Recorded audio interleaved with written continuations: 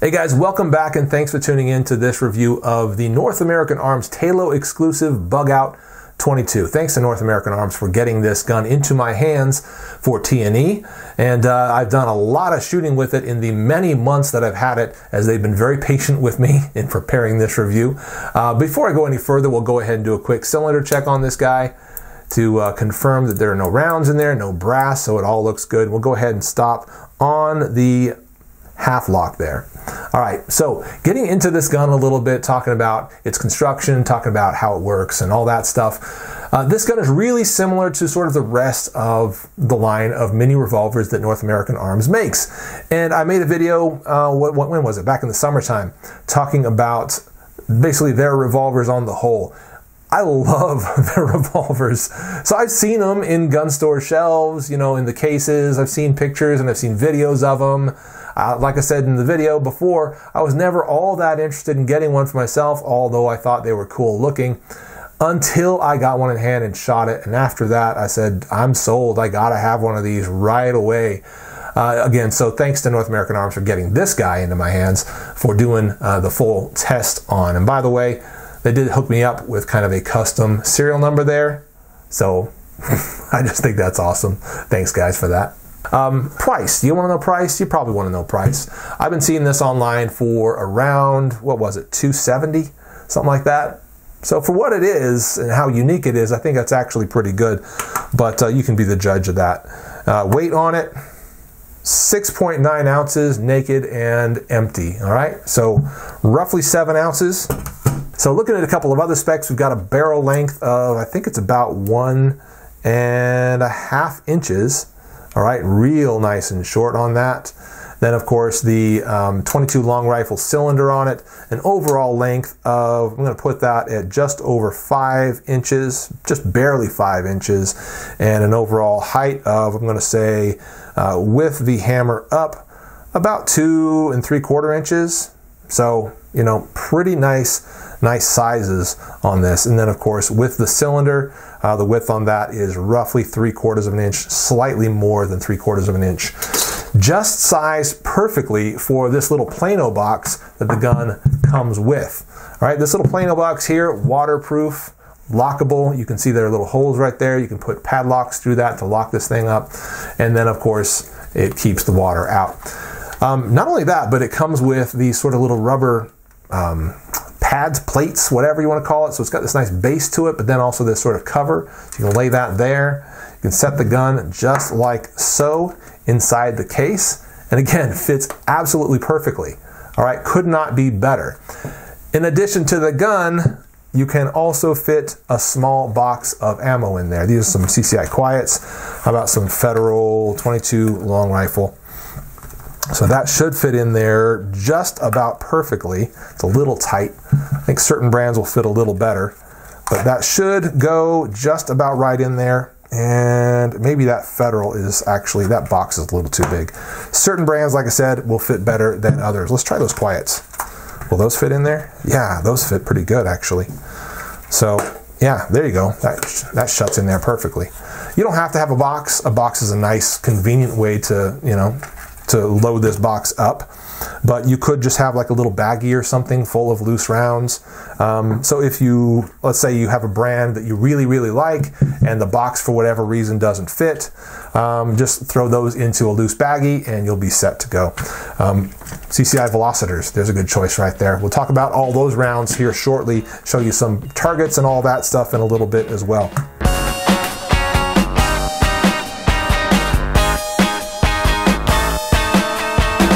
Now, 22 long rifle, not ideal for defensive use. You can amplify the abilities of 22 long rifle by carrying something like some Velocitors. By the way, they shoot just fine through this gun. Shot them quite a bunch, there's absolutely no problem with shooting these through this gun. Not that I've found.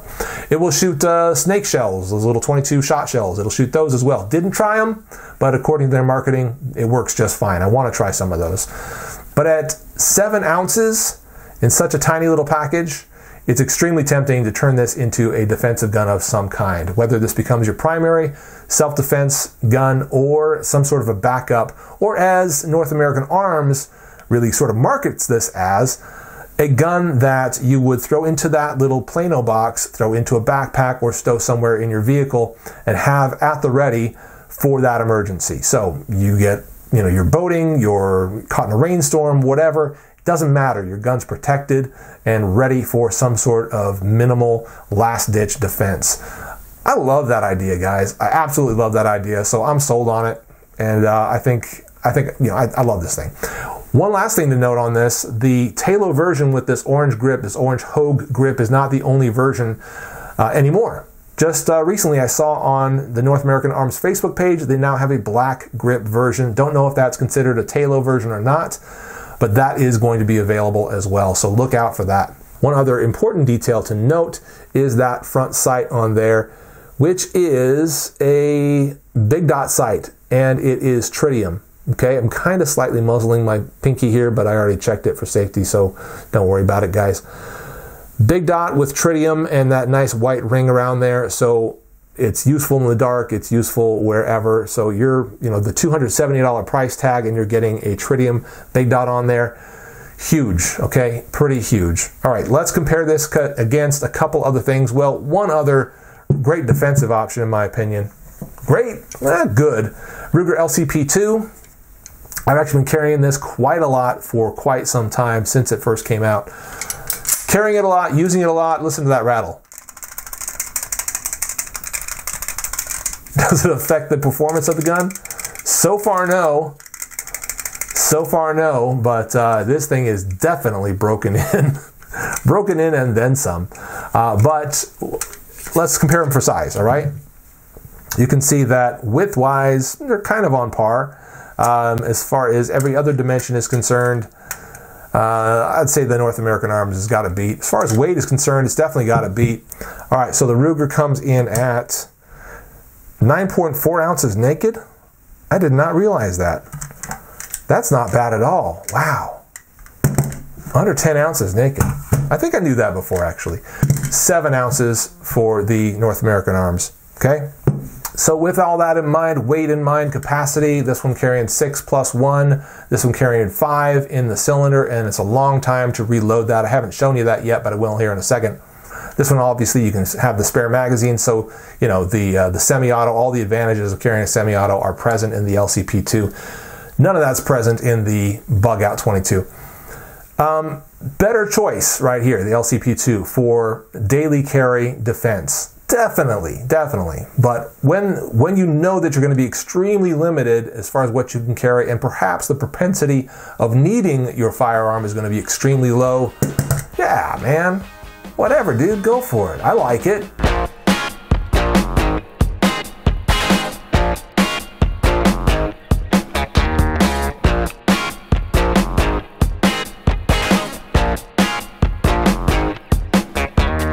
Right now we are closed, our hammer is closed. So that's a full cock, all right? That's not where we want to be. What we want to do is go to a half cock position, right there. And we've got this pin that pops out real easy. And of course this little notch on top, which I absolutely love. Wrap the finger into that, nice little index point, thumb right here on this little rampy kind of latch thing. You press in on that, slides right out. Okay, let's show you that one more time. You can see the little clip right there, watch it. See how that lifts and unclips? There it is. So that just pulls straight out. Cylinder rolls right out like that. And that is where you put your rounds. So 1, 2, 3, 4, 5 rounds right there. Load it back up. Roll it in. I like to roll it in from this side here. It seems to be easier. Don't know if it'll go in as easily both sides, but it seems to be easier for me going in from that side. Pin back in place. That's it. That is all you do. Can you get fast with that and do semi-quick reloads? Perhaps, but never as fast as your average revolver. I would say the type, by average revolver, I mean one where the cylinder actually swings out. Let's do a little revolver comparison real quick, actually. So there's the North American Arms Bugout 22, obviously. Showed you how that whole thing works. Let's get into a very common sort of platform here with the Ruger SP101, all unloaded as you can see there. Wearing, what are these? Packmare Packmare grips. Swap these things on from, what was the other one I had on recently? Can't remember what they were called. But swap these on in place of it. Like them a lot better. A lot better. But anyway, this is your average revolver right here, or very close to your average revolver, the SP101. All right, so you've got some sort of a release right here. Cylinder pops out. You slap this thing to eject your rounds. You reload. You pop it back in. You're ready to start shooting again. Okay, let's get into another type right over here, and this is the Heritage Arms Rough Rider right there. And you'll see a lot of other revolvers that work this way. So you get some kind of a half cock going on, and then you've got a little door right there. And then what you do to eject your rounds is you've got this rod here on the front. Ejects your rounds through that little door. Rotate, eject, rotate, eject, rotate, eject. Done ejecting, insert, insert, insert. So forth like that. So, you know, that's just another revolver type right there, okay? The Heritage Rough Rider. And again, it's just kind of an example of how some other revolvers work. While we have it on the table, and since I think it's awesome, how about this guy right here? Black powder only, 44 caliber on this one right here.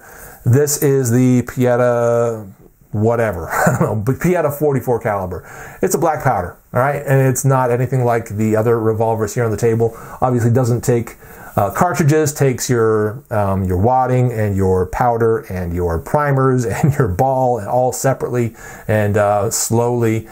But these things are sweet as well. I honestly haven't even shot this guy. I bought it to be sort of a decorative piece, a little bit of a wall hanger.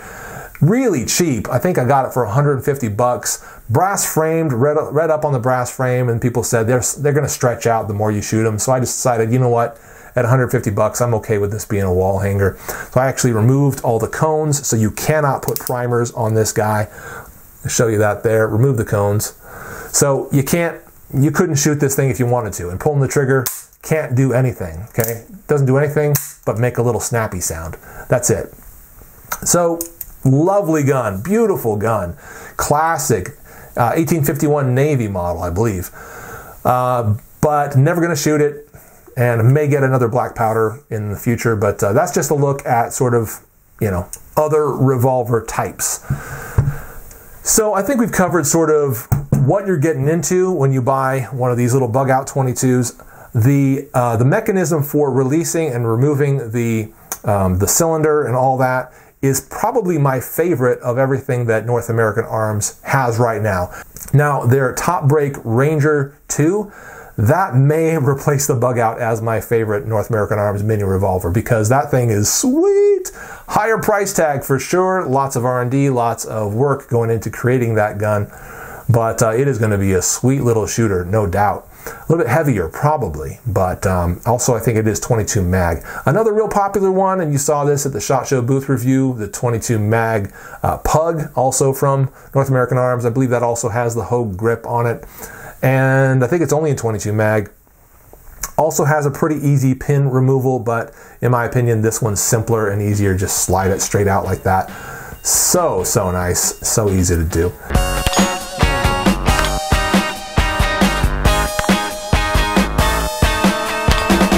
I've really enjoyed this thing and shot a lot of rounds through it, as I said before. Let's show you a couple of the targets before we say goodbye. So, let's see where we started off at. We got a bunch of them here to show you, and I did a bunch of shooting with a bunch of different rounds, obviously. So here's the first target. Not great groups, in my opinion. Could have done better, probably, and did do a little bit better later on, so I'll show you that stuff here. That is actually the second target. I think this is the first one. Yeah, this is the first one.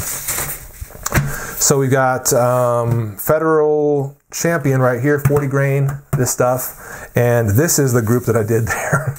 All right, so it pulled really low and gigantically wide. What else did we get? We've got some Winchester 37 grain. That's this stuff right here. And kind of wide there and definitely low also. Next, we've got some CCI Quiets. That's this stuff that I had out earlier. Easy to get, kind of very central with that. I don't know if it's the recoil, I don't know what it is, but something about shooting the Quiets was a lot easier and somehow was a lot, seemed to be more accurate. Also, shooting Quiets through that gun, tons of fun. tons of fun. Love the way they sound. That little, like a little cap gun. It's awesome. Aguila 40 grain, did pretty well with that initially. And CCI 40 grain, that would have been these mini mags here, I think. I think those mini mags. Moving on to the next target. We worked a little bit harder. Actually, this is all one-handed, but we got a bunch of different groups here with this. So we've got the Federal Champion 40 grain again, the Win 37 grain widened out over here. We've got the CCI Mini Mag out here, 40 grain, that guy. Then we've got, let's see, CCI Velocitors, dude. Yeah, that is a bang right there. That's the group I got with the Velocitors.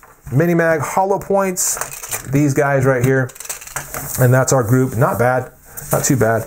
Aguila went pretty wide this time, and I'm kind of threw a question mark into that target because I wasn't sure if I'm circling the right rounds, but we've got it way out to here and all the way over there, and that's our 5. Then we've got the CCI Quiets once again, still, you know, grouping pretty small, which I like. I don't know why the Quiets are doing well.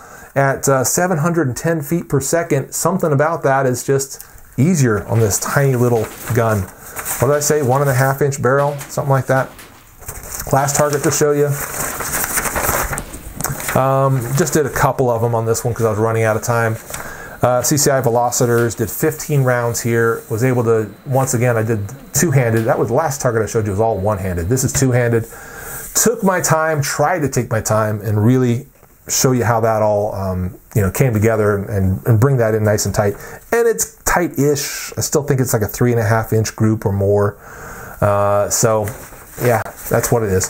Quiets, again, 9 rounds there only, but what is that? Sub 2 inch group? Around a 2 inch group. I would say about a 2 inch group on that. And again, all of this was at 5 yards. Okay, I don't think shooting outside of 5 yards is a very meaningful exercise, so I didn't even try. I did not bring my freaking trigger scale to show you how much this weighs, but it's heavy. That's a heavy little trigger, and I want you to get a close look at that trigger, okay?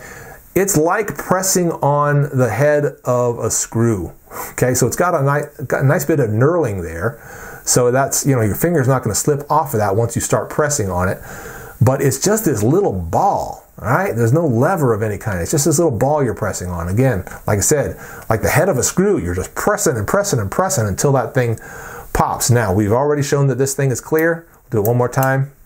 Hold on.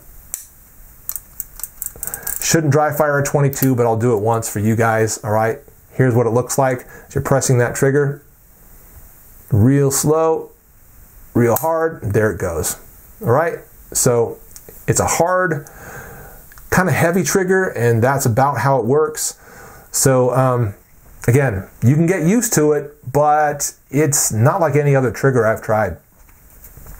In any case, love this little gun. And that's not just because it's got my name on it, which it does. This thing is awesome. All these guns from North American Arms are incredibly fun. This will not be the last one that I own. I'm going to get a hold of another one at some point. I don't know which. They're incredibly fun. That's the #1 reason I like them. I think they are marginally practical for defense against, you know, little critters and stuff that get a little bold and want to hurt you, and potentially against two-legged guys that, you know, also want to hurt you. There it is, guys. That's the North American Arms Bugout 22. Kind of a longish video. Hope you enjoyed it. Hope you got some good information from it. I'm LA Boy Scout. Thanks so much for tuning in. We'll see you on the next one.